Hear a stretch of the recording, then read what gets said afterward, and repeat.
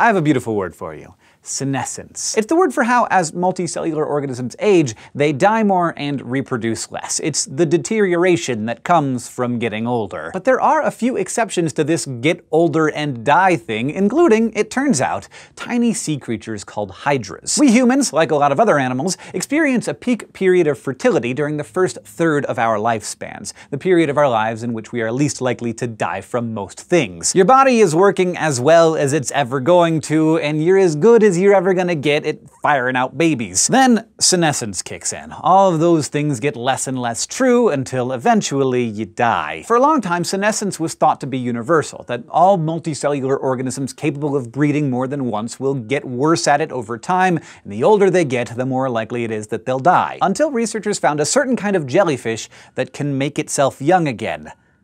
Power I would like to have. And according to a study that came out this week from the Max Planck Institute in Germany, there's another exception to this rule, the hydra. Not the mythical beast with all the heads. This hydra is a freshwater polyp that's 1 centimeter long and reproduces both asexually and sexually, can regenerate after it's been cut into pieces, including being able to regenerate its entire head, and as it turns out, is pretty much immortal. Not bad, being immortal and stuff, but I would like to see it try to host a YouTube show. The hydra has fascinated scientists for centuries, and when they sequenced its genome back in 2010, they discovered that it had the same number of genes as humans. We also have a surprising number of genes in common, including certain genes associated with Alzheimer's and Huntington's disease, so we've been studying these tentacular little guys ever since. Because, like, maybe they can magically repair the neurodegeneration that leads to Alzheimer's. That would pretty much be exactly what we would expect from hydras at this point. Like, why not? Because we've been watching hydras for so long, scientists have suspected for a long time that they don't senesce, but this was the first large-scale study that focused on finding out for sure. The team followed more than 2,000 individual hydras for a combination of 3.9 million days. The hydras they studied were between 0 and 41 years old, and they observed them over a period of 8 years. The result?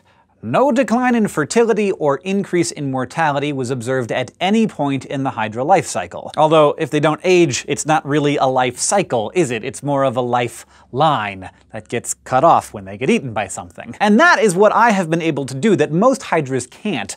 Avoid getting eaten, so far at least. These hydras reproduced, or budded, about once a month, and they died at a rate of about 1 in 167 per year, no matter how old or young they were. If the mortality rates observed in this study continued, that means that in 3,000 years, 5% of those hydras would still be alive if they were kept safe in the lab. That would be a really long experiment. So, how do hydras not decline with age? Well, there are a lot of factors that might contribute. They have a relatively simple body plan and relatively few different types of cells, which probably helps. But the most important factor is most likely that hydras constantly produce new stem cells. Every cell in a hydra's body is replaced every 3 to 4 weeks by fresh cells produced by brand new stem cells. It's essentially regenerating once a month, and in a completely different way from the jellyfish we talked about earlier, which reverts to an earlier stage of its life cycle when it's stressed. There's a lot we might be able to learn from this. What we now know about hydras suggests that they could hold the keys to big breakthroughs in research on stem cells, aging, and diseases like Alzheimer's. And while we're at it, maybe we should leave little notes in hydra's genetic code for any future aliens who might one day find our planet. Maybe they'd sequence the genome of our immortal little buddies and it would say, "We were here,